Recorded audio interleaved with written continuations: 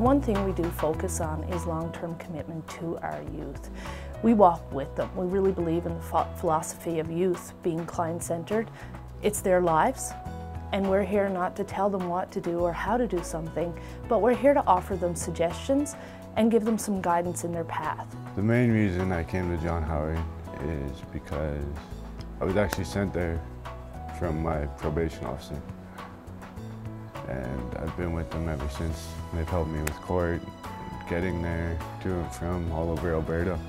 If it wasn't there, I'd probably still be in and out of jail. One of the things we really believe is that if you build a good community for the youth, a place where they feel safe and they work with an adult that they trust, then they will start making positive choices. She's answered a lot of questions I didn't think could get answered, like about family court, what kind of help she can give me with that, criminal court.